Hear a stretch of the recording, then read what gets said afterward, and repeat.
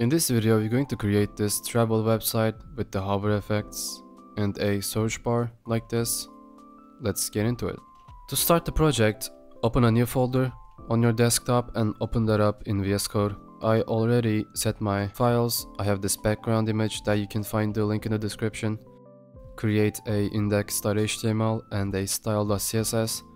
Let's also create the boilerplate as well. Let's call it travel website and link that style sheet real quick. And also we're gonna use one simple icon from box icons. So open up the website, go to usage and copy and paste this right under the style sheet and leave it there. And also the styling, you're gonna reset the padding and margin and set the font to Poppins and box sizing border box. And we can start with HTML. Let's first create the container, and then inside we're gonna create the nav. Gonna put a anchor tag for the logo and also give it a class of logo. Let's say Wanderers Travel. And also we're going to create a unordered list with 3 items inside. Let's say travel, places to visit, and contact. And right under, we're gonna create a button with the class of btn. Let's say bookings. And we're gonna put a small icon in here, so let's open up box icons. I'm gonna search for plain. Let's copy that. Gonna copy the font, copy this and paste it inside here. And let's also open this HTML file with live server. There we go. And also we're gonna give this first one a class of active. And let's style this navbar and then we're gonna keep going with the rest. Let's style the container first with 100%, minimum height 100 VH, background image. I'm gonna copy paste my linear gradient from here real quick, and background size is going to be cover and padding 10 pixel 8%, and navbar is going to be with 100%, display flex, align item center, justify content space between to put space between those items, and padding 10 pixel 0. And let's style the logo as well. I'm gonna say position relative, font size 34, font weight 400, and cursor pointer, text decoration none. I'm gonna make it white. I'm gonna give it a transition as well because of the hover effect. It's also at the hover effect. I'm gonna make it a bit bigger when you hover over it, so scale 1.1. Also, the nav unordered list is going to be list style none with 100%, text align center, and padding right is going to be 60 pixels. The list items, they are going to be inline block, and margin is going to be 30 to 20. And the anchor tags are going to be white with the size of 20 pixels, text decoration none as well.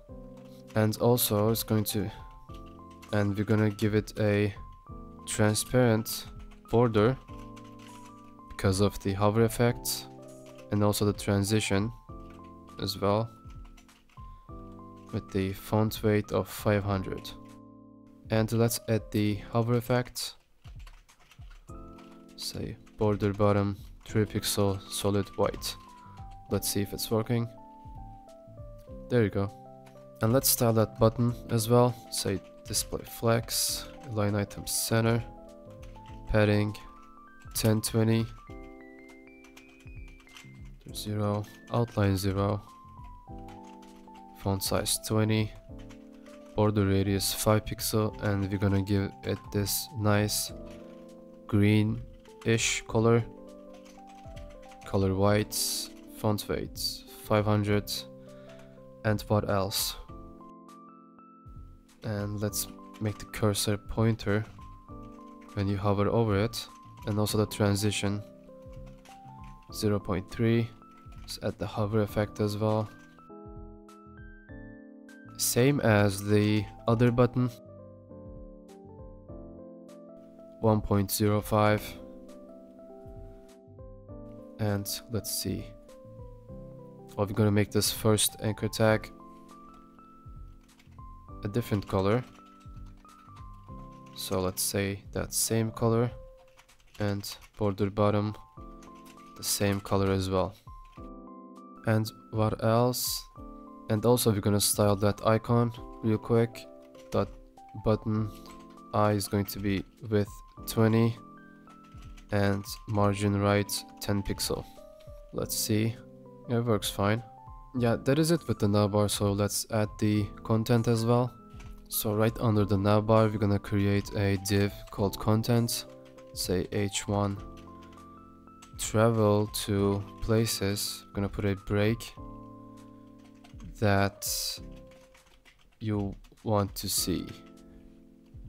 Let's make that capital as well. And we're gonna put a paragraph of lorem. Let's put a small form as well right underneath. I'm gonna say input type is going to be text, and placeholder country name, and button is going to be a submit button with the class of btn, and we're gonna say search. And right under there we're gonna add the image, the plain image that I have. You can also find this in the description. And if we give it a quick look, it looks horrible.